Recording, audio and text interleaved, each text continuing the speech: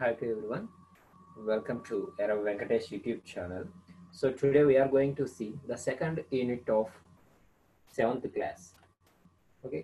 So in that the reading A is C.V. Raman, the pride of India.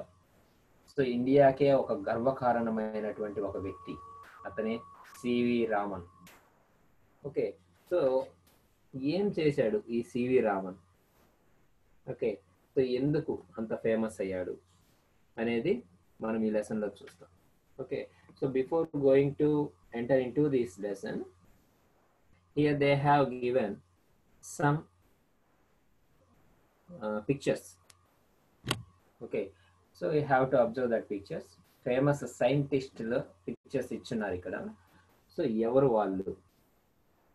Okay, so వాళ్ళు ఏమేమి కనుక్కున్నారు అనేది ఒకసారి మనం చూస్తాం బ్రీఫ్గా. First picture is APJ Abdul Kalam. Okay, APJ Abdul Kalam మీకు బాగా తెలిసిన వ్యక్తి. సో ఇతను aerospace scientist. Okay, and not only scientist, he is the 11th president of India. Okay, he is the former president of India, and ఇతనికి భారత రత్న అండ్ పద్మశ్రీ, పద్మభూషణ్ అవార్డ్స్ కూడా వచ్చినాయి. Padma Bhushan and Padma Vibhushan awards కూడా వచ్చినాయి. Okay, so APJ Abdul Kalam. And second one, he is nothing but CV Raman, Sir Chandrasekhara Venkata Raman. Okay, so he is the Indian physicist who made groundbreaking works in the field of light scattering. Okay, and ఇతనికి Nobel award కూడా వచ్చింది, Nobel prize కూడా. Okay, so మనం ఇప్పుడు చూడబోయే లెసన్లో hero CV Raman గారు. Okay, and next one is Srinivasa Ramanujan, Indian mathematician. Okay, so తనకి ఏమేమి అవార్డ్స్ వచ్చాయంటే fellow of the royal award వచ్చింది. Okay, fellow of the royal society award. So sir Srinivasa Ramanujan, he is the mathematician, Indian mathematician. Next one is Albert Einstein. Okay, so Albert Einstein గురించి చాలా బాగా తెలుసు ప్రతి ఒక్కరికి. ఇతను థియరాటికల్ ఫిజిసిస్ట్ అండ్ ఇతనికి కూడా నోబెల్ ప్రైజ్ అనేది వచ్చింది. Next Isaac Newton. సో మనకు తెలుసు బాగా, ఇతను గ్రావిటేషనల్ ఫోర్స్ గురించి చెప్పారని, అండ్ న్యూటన్ లాస్ కూడా మనకు ఉన్నాయి. Okay, so law to gravitational force and also Newton's laws of motion గురించి ఇతను కనుగొన్నాడు, డిస్కవర్ చేశారు. So Isaac Newton. Next, last one is Alexander Fleming. Okay, so he is a physician and microbiologist, and he discovered a penicillin and lysozyme. Okay, so itanu vaccines anedi kanugonnaadu, drugs. So these are the famous scientists. Okay, maximum Nobel Prize వచ్చిన వాళ్ళ pictures అందరివి ఇచ్చారు ఇక్కడ. And here they have given some questions about them. Can you name these scientists? Tell your class what you know about them. So you need to explain about these fellows, and if you search on Google you will get more information about them. And are scientists special people? How? So వాళ్ళందరూ ఎలా, ఏ విధంగా special, దేంట్లో స్పెషలిస్టులు అని అడిగారు. And do you want to be A scientist? Why? So నువ్వు కూడా scientist అవ్వాలనుకుంటున్నావా, ఎందుకు? How many of them received the Nobel prize? So వాళ్ళలో ఎంతమందికి నోబెల్ ప్రైజ్ వచ్చింది? So next, who was the first Indian scientist that received the Nobel prize? Talk about him or her and his or her field of science. So ఇండియాలో first Nobel prize వచ్చిన person ఎవరు అనేది after completion of lesson మీకు అర్థమవుతుంది. Okay, so we are going to enter in to the lesson. Sir C.V. Raman, Chandrasekhara Venkata Raman. Okay, so we'll start that.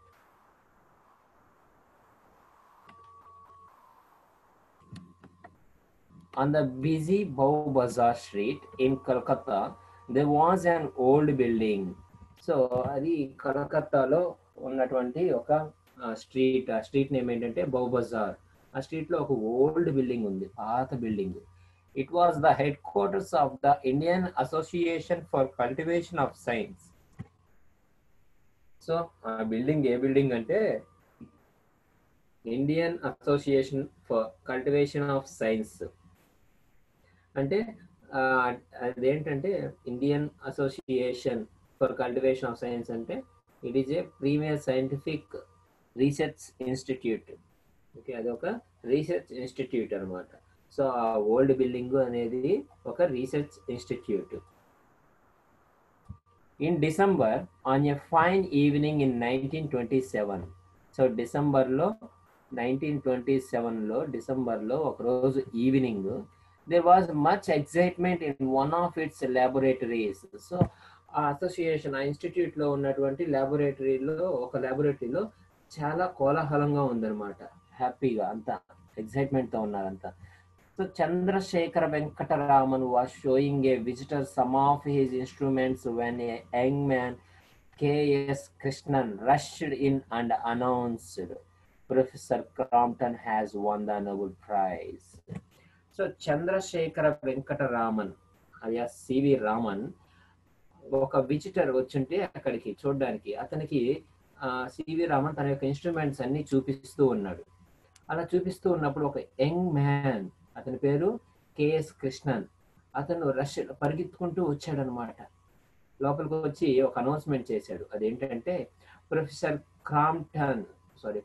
Compton has one the Nobel prize. Professor Compton Nobel prize గెలుచుకున్నాడు, Nobel prize వచ్చింది Compton కి అనేసి announce చేశారు. So అలా చెప్పగానే Raman was equally delighted. Excellent news he said. So అలాగే అందరూ హ్యాపీగా ఫీల్ అయ్యాడు, అలాగే రామన్ కూడా చాలా హ్యాపీగా ఫీల్ అయ్యాడు. అండ్ ఎక్సలెంట్ న్యూస్ చెప్పావు అని రామన్ రిప్లై ఇచ్చాడు. Next, smiling at the visitor and then he was last in thought. So అక్కడ అతను విజిటర్ కి చూపిస్తూ ఉన్నాడు కదా అన్ని తన ఇన్స్ట్రుమెంట్స్. సో అలా చూపిస్తూ అతన్ని చూసి నవ్వుతూ అలాగే తను ఏదో ఆలోచనలోకి మెల్లగా జారుకున్నాడు, మెల్లగా ఏదో ఆలోచిస్తూ ఉండిపోయాడు. సడన్ గా, but look here Krishnan, he said turning to a young man. So అక్కడ అనౌన్స్ చేయడానికి వచ్చాడు కదా కృష్ణన్, అతన్ని వైపు తిరిగి ఇలా అంటున్నాడు, కానీ కృష్ణన్ ఇలా చూడు అని కృష్ణన్ని పిలుస్తున్నాడు.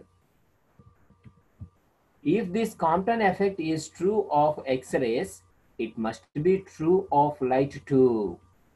సో ఏం చెప్తున్నాడంటే, ఒకవేళ ఈ కాంప్టన్ ఎఫెక్ట్ అనేది ఎక్స్రేస్ విషయంలో నిజమైతే, ఎక్స్రేస్ విషయంలో నిజమైతే ఇది ఖచ్చితంగా లైట్ విషయంలో కూడా నిజమవుతుంది అని చెప్తున్నాడు. అంటే ఎక్స్రేస్ యూజ్ చేసి కాంప్టన్ ఎఫెక్ట్ ని కనుగొన్నాడు ప్రొఫెసర్ ఏహెచ్ కాంప్టన్ అనే వ్యక్తి. సో అతను యూజ్ చేసింది ఎక్స్రేస్ ఒకటే కదా, ఆ రేస్ ఒకటే యూజ్ చేశాడు కదా, అలా కాకుండా లైట్ రేస్ కూడా యూజ్ చేయొచ్చు. సో ఎక్స్ రేస్ తో యూజ్ చేసి సక్సెస్ అయింది కాబట్టి లైట్ రేస్ తో కూడా ఇది సక్సెస్ అవుతుంది అని చెప్తున్నాను. A few years earlier, A.H. Compton had shown that the nature of X-rays changes when passed through matter. The change was dependent on the kind of matter. This effect was called the Compton effect. So Compton effect అంటే ఏంటంటే, A.H. Compton అనే అతను దీన్ని ప్రతిపాదించాడు, అతను చెప్పాడు అనమాట. ఏమని? had shown that the nature of the X-rays changes when passed through the matter. X-rays అనేవి ఏదన్నా ఒక మ్యాటర్ ద్వారా ప్రయాణించినప్పుడు వాటి యొక్క నేచర్ అనేది చేంజ్ అవుతుంది. సో అలా చేంజ్ అవ్వడాన్ని కాంప్టన్ ఎఫెక్ట్ అంటాము.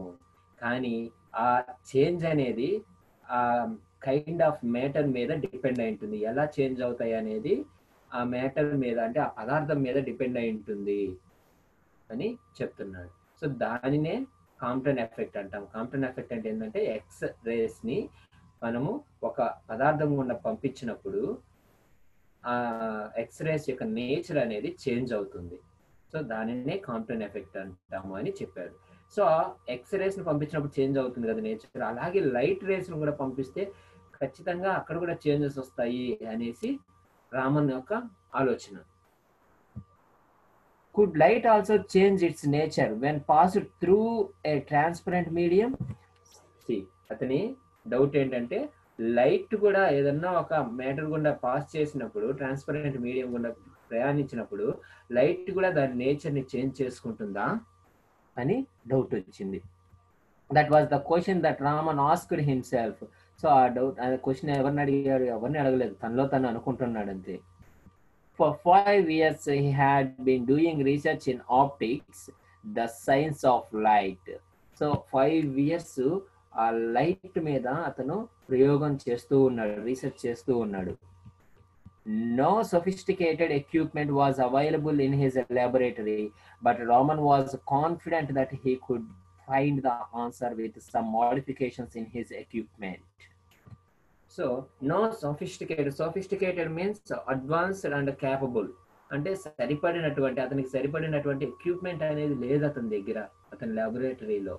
But Raman was confident that he could find the answer with some modifications in his equipment. అతని ఎక్విప్మెంట్లో కొన్ని మోడిఫికేషన్స్ చేస్తే, అంటే కొన్ని మంచి బెటర్మెంట్ ఎక్విప్మెంట్ అనేది ప్రొవైడ్ చేస్తే ఖచ్చితంగా అతని క్వశ్చన్కి ఆన్సర్ అనేది కనుక్కుంటాడు. ఆ కాన్ఫిడెంట్ అతనికి ఉంది. బట్ అతనికి సరిపడా ఎక్విప్మెంట్ అనేది లేదు. ఫైనాన్షియల్లీ అతను చాలా పేదవాడు, అండ్ తనకు ఉన్నటువంటి ఎక్విప్మెంట్ కూడా చాలా తక్కువ ఉంది. కానీ ఏదో చెయ్యాలన్న తపన, కనుక్కోవాలి అనేసి ఒక ఆలోచన ఉంది. అతని కనుక సరైన ఎక్విప్మెంట్ ఇచ్చారంటే ఖచ్చితంగా అతను కనుక్కుంటాడు అని అంత కాన్ఫిడెంట్ రామన్కు ఉంది. 4 months later, on March 16th, 1928, Raman announced his discovery of new radiation.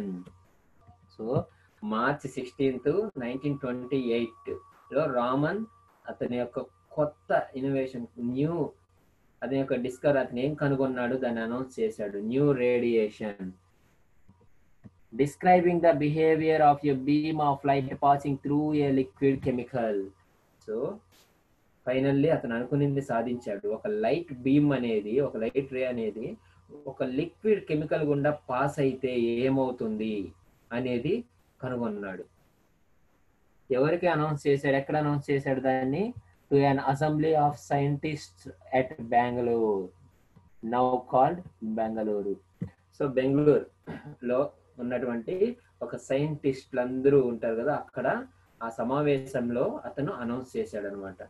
about his experiment, about his discovery.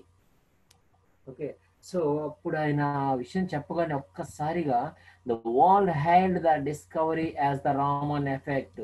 అంతా ప్రపంచం అంతా కూడా ఆయన్ని ప్రశంసలతో ముంచెత్తింది. హెయిల్డ్ అంటే ప్రశంసించడం. ఓకే, సో ఏమని ప్రశంసించిందంటే అతను కనుగొన్న దానికి రామన్ ఎఫెక్ట్ అనే పేరుని పెట్టేశారు అనమాట. సో రామన్ కనుగొన్నాడు కాబట్టి రామన్ ఎఫెక్ట్ అని పేరు పెట్టారు. Okay, for scientific research in this country it was a red letter day. So red letter day అంటే ఏంటంటే ఇక్కడ ఇంపార్టెంట్ డే అనేసి. Okay, so for scientific research in this country, ఇండియాలో సైంటిఫిక్ రీసెర్చ్కి అది ఒక ముఖ్యమైన రోజు, చాలా ఇంపార్టెంట్ రోజు. Okay, his discovery caught the attention of the world. So ప్రపంచం అంతా కూడా అతని వైపు తిరిగి చూసేలా చేశాడు. ప్రపంచం అంతా కూడా ఇండియా వైపు చూసేలా చేశాడు. With equipment worth hardly 200 rupees and limited facilities, Raman was able to make a discovery which won him the Nobel Prize in Physics in 1930. So ఇక్కడ ఇంకా ఆశ్చర్యపోయే విషయం ఏంటంటే కేవలం 200 రూపాయలతో, సో మీ దగ్గర ఒక 200 రూపాయలు ఉంటే ఏ పానీపూరి తినడమో, ఏ గోబీ తినడమో, లేదంటే ఏ మూవీకి వెళ్దామో అని అనుకుంటారు. ఓకే, కానీ ఇక్కడ ఒక 200 రూపాయలు వాల్యూ చేసే ఒక ఎక్విప్మెంట్తో నోబెల్ ప్రైజ్నే గెలుచుకున్నాడు సివి రామన్.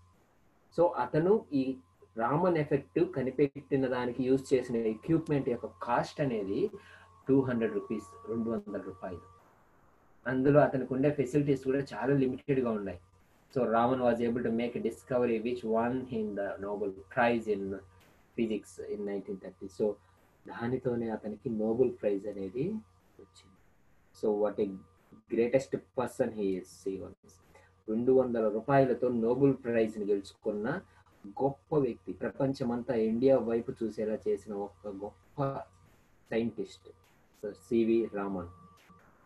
ఓకే, సో ఇప్పుడు అతని బయోడేటా గురించి చూస్తాం. Raman was Born on November 7, 1888. So ఎప్పుడు పుట్టాడు, ఎక్కడ పుట్టాడు అనేది చెప్తున్నాడు. At Tiruchirappalli in Tamil Nadu. So Raman ఎప్పుడు పుట్టాడంటే November 7, 1888. ఓకే, సో ఈ డేట్ ఆఫ్ బర్త్ కూడా మీరు చాలా బాగా గుర్తుపెట్టుకోవచ్చు. ఓకే, 7, 1 కలిపితే 8 అవుతుంది మనకు. సో అన్ని 8888 అనేసి గుర్తుపెట్టుకోవచ్చు. అండ్ నవంబర్లో పుట్టాడు. Okay, so 11 month. Okay, 11/7/1888. Okay, 11/7/1888 అని గుర్తుపెట్టుకోవచ్చు. Next, his father was a college physics teacher. వాళ్ళ ఫాదర్ ఎవరంటే కాలేజ్లో physics teacher. He was a brilliant student right from the start. So CV Raman చిన్నప్పటి నుంచి కూడా చాలా brilliant student. When Raman passed his matriculation, his parents were keen to send him abroad for higher studies. So రామన్ది matriculation complete అయిపోయిన వెంటనే అతన్ని వాళ్ళ parents అబ్రాడ్కి అంటే విదేశాలకు పంపించాలని అనుకున్నారు. But on medical grounds A British సర్జియన్ advised them against it. But on medical grounds, కానీ అతని యొక్క ఆరోగ్య పరిస్థితుల దృష్ట్యా ఆ బ్రిటిష్ సర్జియన్ ఒక అతను అడ్వైజ్ చేశాడు వాళ్ళ పేరెంట్స్కి, అతనికి ఆరోగ్యము అక్కడ సరిపోదు, అక్కడ ఎన్విరాన్మెంట్కి అతను ఉండలేడు, కాబట్టి అతన్ని అక్కడికి పంపించొద్దు అని అడ్వైజ్ చేశాడు. సో అతని అబ్రాడ్ ప్లాన్ అనేది క్యాన్సిల్ అయిపోయింది.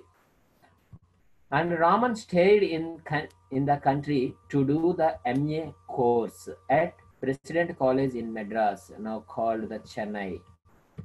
సో రామన్ ఇండియాలోనే ఉంటూ MA కంప్లీట్ చేశాడు. MA కోర్స్ ఎక్కడంటే ప్రెసిడెంట్ కాలేజ్ ఇన్ మెడ్రాస్, చెన్నైలో కంప్లీట్ చేశాడు. Science had already made an impression on him and he began to write research papers for science journals. So science అంటే అతనికి చాలా ఇష్టం. MA కోర్స్ చేసినప్పటికీ కూడా అతనికి సైన్స్ మీద చాలా ఇంట్రెస్ట్ ఉండేది. Science had already made an impression on him. Next, and he began to right research papers for science journals.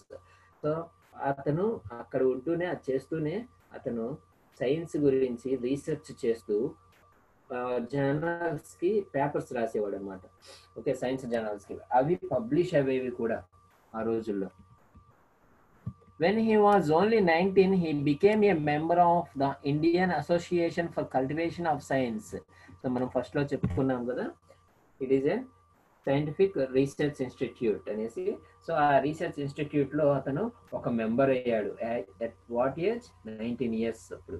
So 19 years అప్పుడే అతను దాంట్లో ఒక మెంబర్గా అయ్యాడు. కానీ 19 years అప్పుడు మనం ఎలా ఉన్నాము, మనం ఏం చేస్తున్నాము, once you have to think. Meanwhile, respecting his parents' wishes, he took up an administrative job in the finance minister in Calcutta. So అలా ఉంటూనే సైన్స్ మీద అతను రీసెర్చ్ చేస్తూనే వాళ్ళ పేరెంట్స్ యొక్క కోరిక ఏంటంటే అతను ఏదో ఒక జాబ్ చేయాలి అనేసి. సో వాళ్ళ పేరెంట్స్ యొక్క కోరికని రెస్పెక్ట్ చేస్తూ, okay, he took up an administrative job in the finance ministry in Calcutta. So అతను ఏం తీసుకున్నాడంటే అతను administrative job in finance మినిస్ట్రీలో join అయ్యాడు అనమాట, కలకత్తాలో. Next,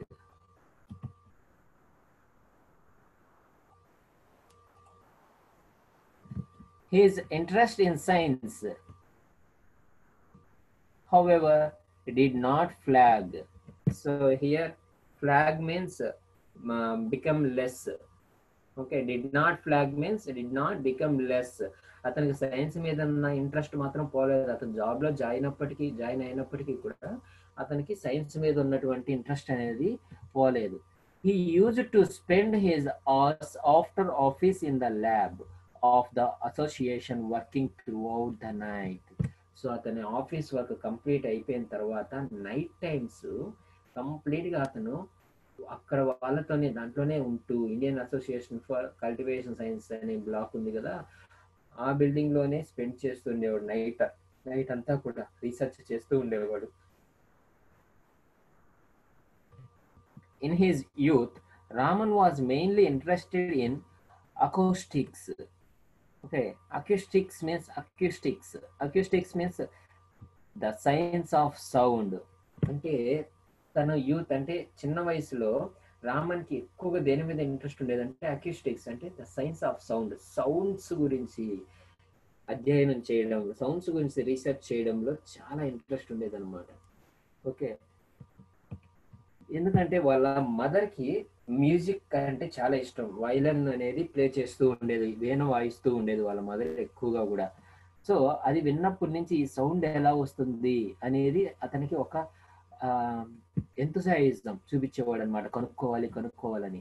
He studied how stringed instruments like the violin and the sitar could produce a harmonious music. So వైలన్ and sitar అనేది ఒక harmonious music, అంటే ప్రశాంతమైన పీస్ఫుల్ గా ఉండేటటువంటి ఒక మ్యూజిక్ ని ఎలా ప్రొడ్యూస్ చేస్తున్నాయి అనేది కనుక్కోవాలనేసి చాలా ఇంట్రెస్ట్ చూపించేవాడు అతను.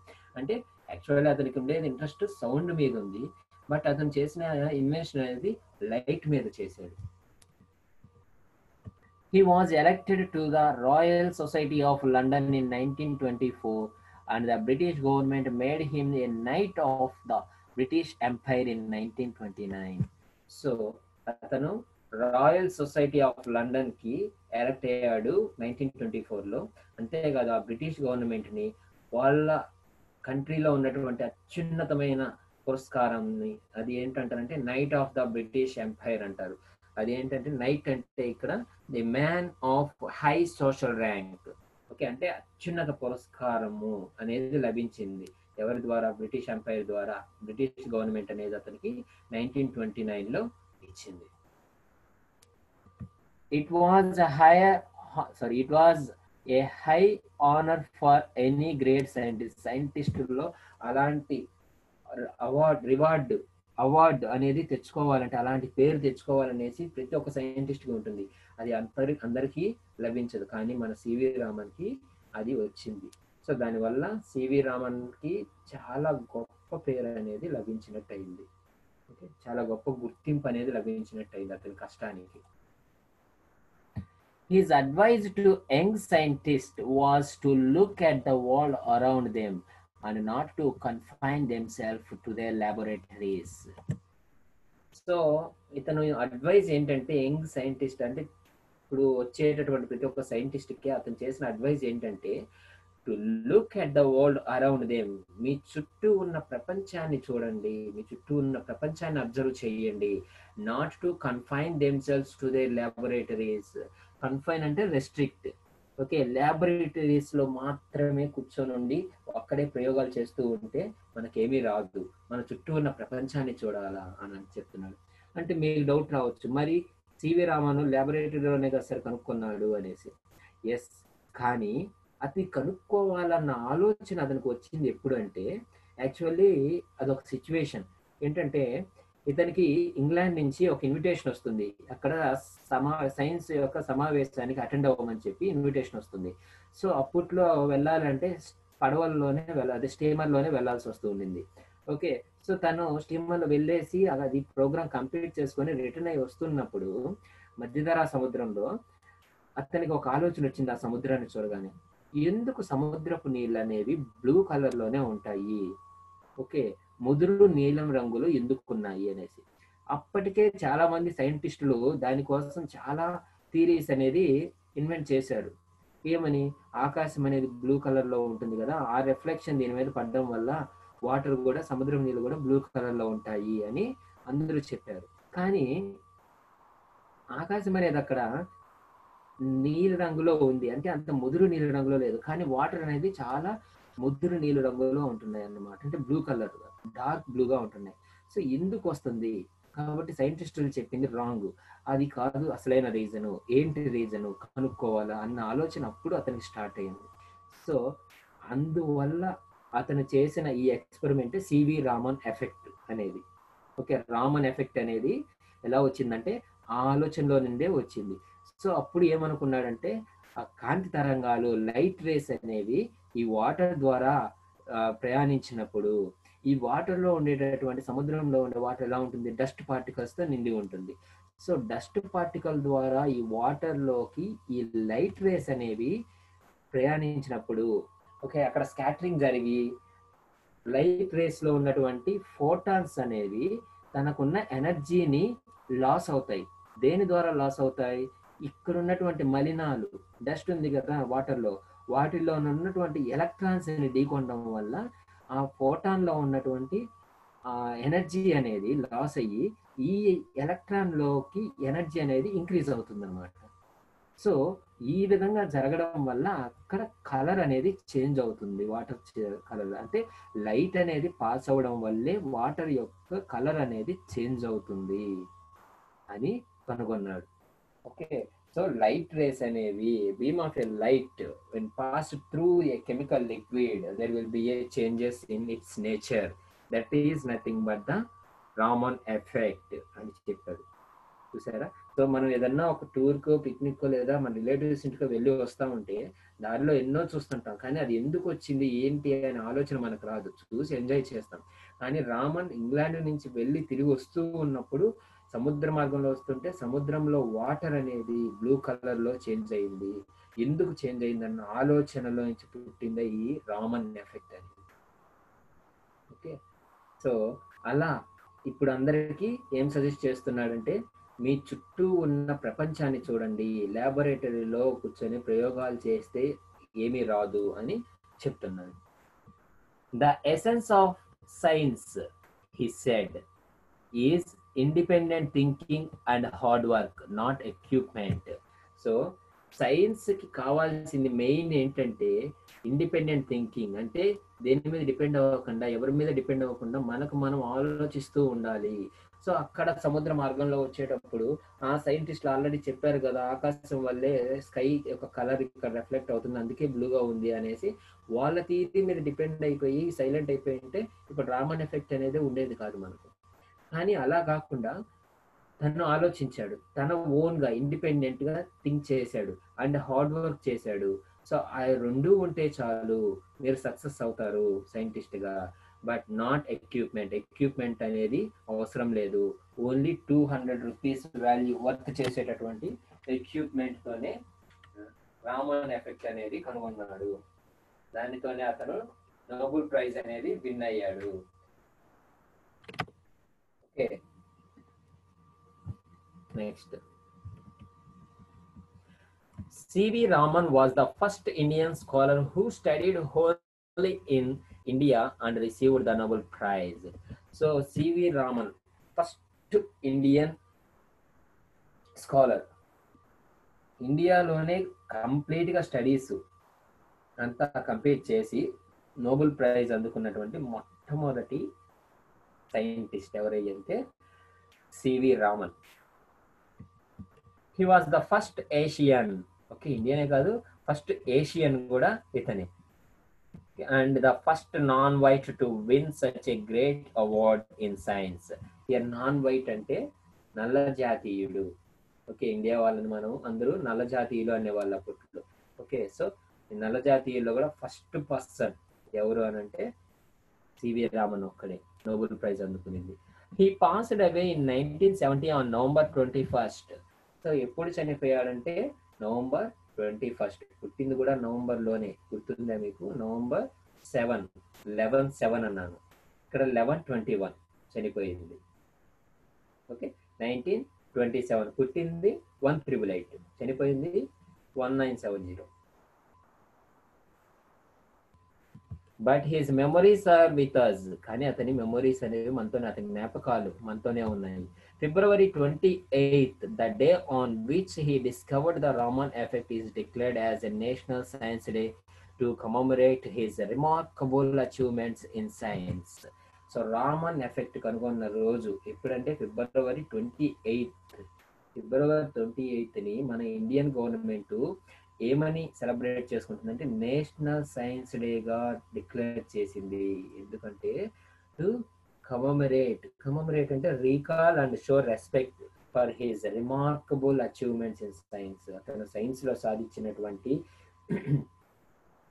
చాలా అచీవ్మెంట్స్ని గుర్తు చేసుకుంటూ అతని జ్ఞాపకాలతో రెస్పెక్ట్ ఇస్తూ ఆ రోజుని నేషనల్ సైన్స్ డేగా డిక్లేర్ చేసింది. మనం అందరం కూడా స్కూల్స్లో సెలబ్రేట్ చేసుకుంటాం నేషనల్ సైన్స్ డేని on February 28th.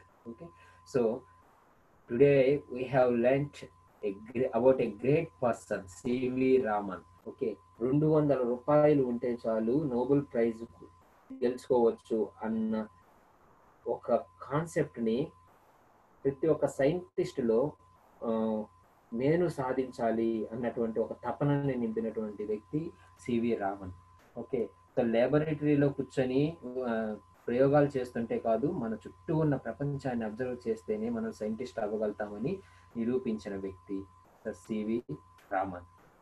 Okay, so this is all about CV Raman, and here the glossary is there. Lost in thought, giving all your attention to something so that you do not notice what is happening around you. అంటే మన చుట్టూ ఏం జరుగుతుందో తెలియదు అనమాట. Okay, ఒక దాని గురించి ఆలోచిస్తూ ఉండిపోవడం. ట్రాన్స్పరెంట్ అంటే allowing you to see through it. అంటే ట్రాన్స్పరెంట్ అంటే ఈ పక్క నుంచి చూస్తే ఆ పక్క కనిపిస్తూ ఉంటుంది, సో దాన్ని ట్రాన్స్పరెంట్ అంటాం. సొఫిస్టికేటెడ్, అడ్వాన్స్డ్ అండ్ క్యాపబుల్, సరైనటువంటి, అవసరంకి సరిపోయేటటువంటి. Next equipment, the things that are needed for a particular activity. So మనం చేసే ఒక పనికి కావాల్సిన అవసరమైనటువంటి థింగ్స్, వస్తువులు. మోడిఫికేషన్, చేంజ్ అంటే మార్పు. Discovery, the process of finding something that was not known about before. Discovery అంటే కొత్తగా కనుక్కోవడం, అంటే అంతకుముందు లేనిది ఇప్పుడు కనుక్కోవడం. రెడ్ లెటర్ డే అంటే an important day. సర్జియన్, A doctor who is trained to perform surgery. సర్జరీలు చేయడంలో నిష్ణాతుడు, ఐ మీన్ బాగా డాక్టరేట్ చేసిన వాడు. ఓకే, సర్జరీలు చేయడంలో డాక్టరేట్ చేసిన person. Abroad, in are to A foreign country అంటే మన కంట్రీ కాకుండా బయట దేశాలకు వెళ్ళడాన్ని అబ్రాడ్ అంటాం. ఫ్లాగ్ అంటే డిక్లైన్ ఆర్ బికమ్ లెస్ అంటే తగ్గిపోవడం, కంప్లీట్గా పోవడం. Stringed instruments, any musical instruments with strings, the violin, the sitar etcetera. So musical instruments. Next harmonious, very pleasant when played together. మనశ్శాంతిగా ఉంటుంది విన్నప్పుడు, పీస్ఫుల్గా ఉండేది. Night, A man of high social rank అంటే గొప్ప పర్సన్గా గుర్తింపు పొందడం. కన్ఫైన్ అంటే టు రెస్ట్రిక్ట్. కన్ఫైన్ అంటే రెస్ట్రిక్ట్ అంటే అక్కడి వరకే పరిమితిగా ఉండడం అన్నమాట. So this is all about CV Raman, Chandrasekhara Venkata Raman. Okay, so thank you so much for watching my video. Subscribe చేసుకోండి. ప్రతి ఒక్క ఇంగ్లీష్ లెసన్ని తెలుగులో చెప్పడం జరుగుతుంది. సో మీరు సబ్స్క్రైబ్ చేసుకుంటే మీ యొక్క సబ్స్క్రిప్షన్ దగ్గర నేను పోస్ట్ చేసినటువంటి వీడియోస్ అనేవి మీకు కనిపిస్తూ ఉంటాయి. Okay, so thank you for watching my video. This is Venkatesh, Yarava. Thank you.